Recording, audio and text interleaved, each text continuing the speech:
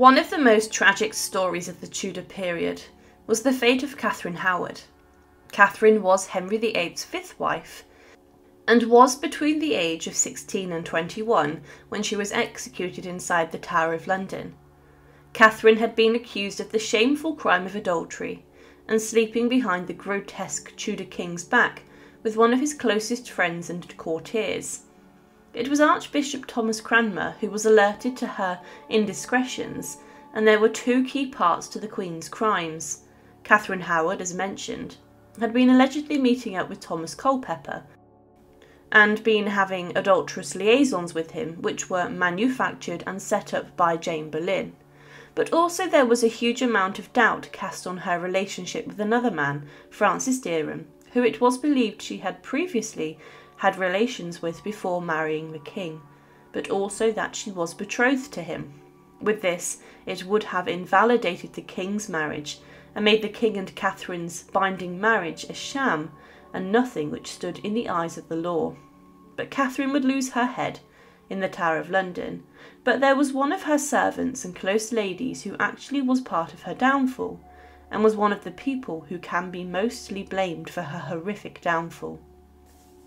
But what is the story of Alice Wilkes, the woman who condemned Henry VIII's wife to execution? Very little is known about Alice Wilkes, and there are no known portraits of her. She was mentioned as a woman who served inside the Dowager Duchess of Norfolk's household in Sussex, and then at Lambeth. And it was inside this household where Catherine Howard was raised, and it was here where she was a young girl who was groomed by her music teacher Henry Manox, and also began a relationship with Francis Dereham.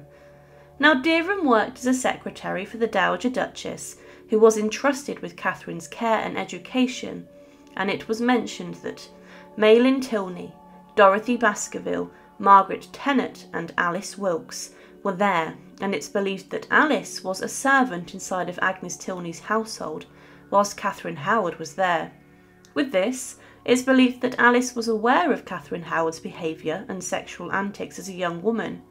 What Catherine got up to after the lights went out was probably spoken about with the other girls in the care of Agnes Tilney, and also amongst the servants who gossiped in the halls of the houses where they lived.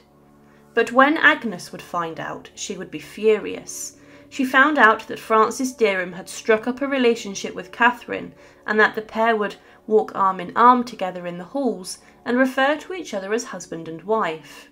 But Alice Wilkes, the servant, would then marry Anthony Restwold, who was also part of the household, but is not known for certain when they married.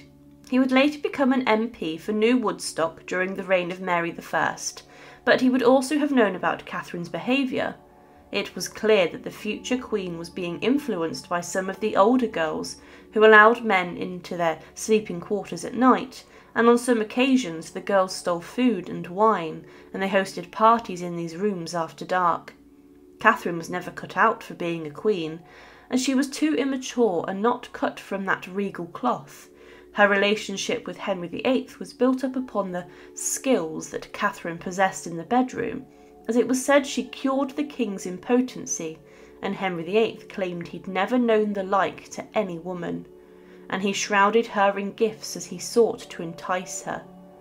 Catherine would later marry the king on the 28th of July 1540, and she was just a teenager, and Henry VIII was 49. The marriage was made public a week or so later, but she was too young, naive and carefree.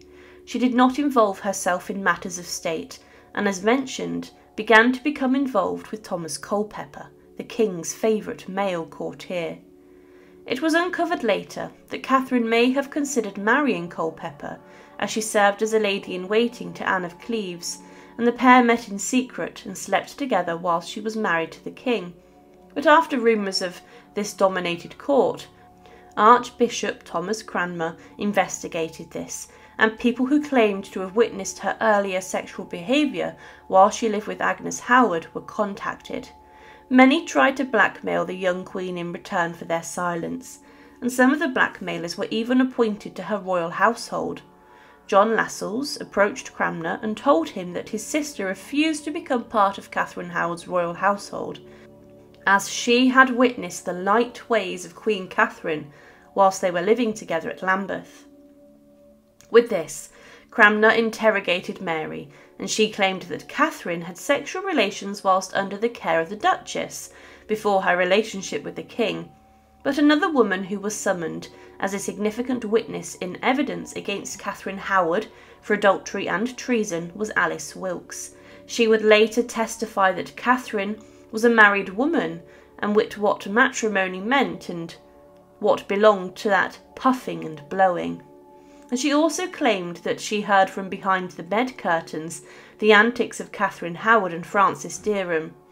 Alice herself had some time at court during Catherine's time as queen, so Catherine must have respected her and enjoyed her company, and some accounts claim that Alice Wilkes was a chamberer, but also as a gentlewoman, showing she was well respected and thought of inside of the royal household. But Catherine Howard would ultimately pay the bloody price for her actions.